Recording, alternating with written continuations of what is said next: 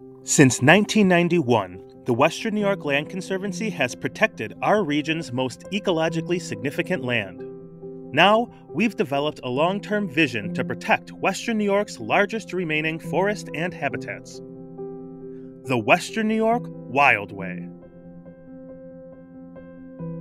The Western New York Wildway will reconnect our fragmented landscape and allow wildlife to move between nature preserves such as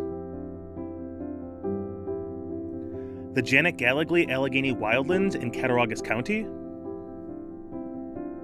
the Floating Fen Preserve in Chautauqua County,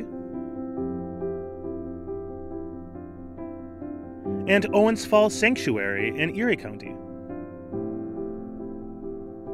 Thanks to a grant from the Nature Conservancy, we embarked on a year-long wildlife movement study. We installed trail cameras throughout the Western New York Wildway to learn how wildlife navigate our region. Red fox, white-tailed deer, bobcat, black bear, fisher, porcupine, coyote, and raccoon.